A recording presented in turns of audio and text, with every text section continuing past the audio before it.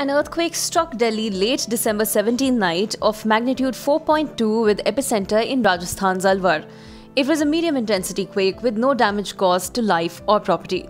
Earlier this year, the national capital had experienced many tremors of low to medium intensity, prompting fears of an impending massive earthquake.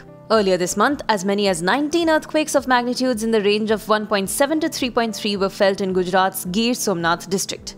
Is there any reason to fear these seismic activities? Apparently not.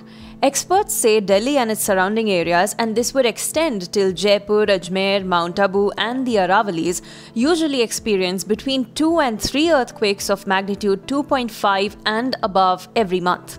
But there are monthly variations as well because geological processes are not smooth. Also, detection of earthquakes depends upon the number of seismic recorders installed in an area. Delhi reportedly has the highest concentration of these recorders that can pick up even small seismic activity. The National Capital Region has higher number of recorders even than the Himalayan region, which is more seismologically active. Also, it is a myth that several smaller earthquakes, which is a very common occurrence, foretell the coming of a big one. Neither do several smaller earthquakes rule out the possibility of a big one. A big earthquake cannot be predicted by these small ones.